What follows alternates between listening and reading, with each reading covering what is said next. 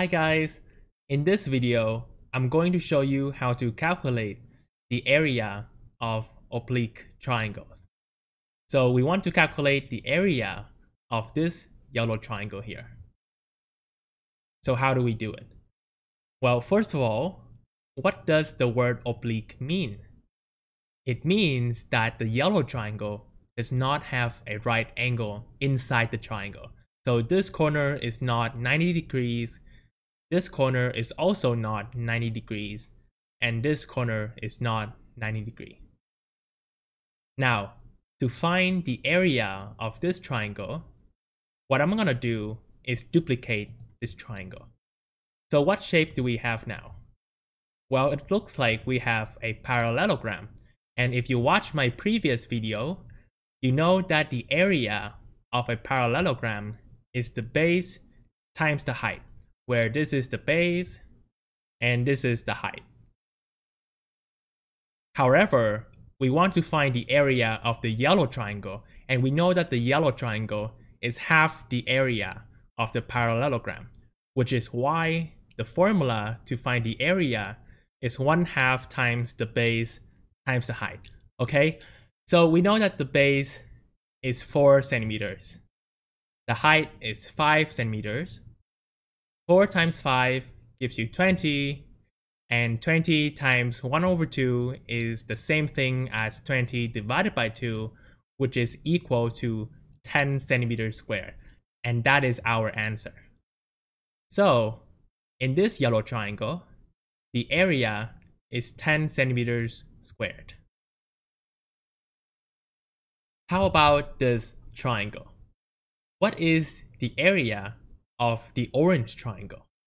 Well, first of all, I'm gonna tell you this is also an oblique triangle because the corners are not 90-degree angles. Now, if I duplicate this triangle, I have a parallelogram. And the area for the parallelogram is the base times the height, where this is the base and this is the height. But we want the area of the orange triangle, which is half the area of the parallelogram. And so now we have the area for the orange triangle, which is 1/2 times the base times the height. So we know that the base is 9 meters, the height is 8 meters. 9 times 8 gives you 72, and 72 divided by 2 is what? Well, that's going to give you 36. And so the area for the orange triangle is 36 meters squared, and that is our answer. Let's do one last problem for today. What is the area for this blue/green triangle? Well, if you remember, the area is just 1/2 times the base times the height. And the base is 5 centimeters. The height is 8 centimeters. Now, what is 5 times 8? That's going to give you 40. And 40 divided by 2 is 20 centimeters squared.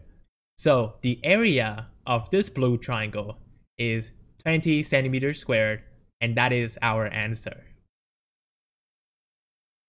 Now it is your turn.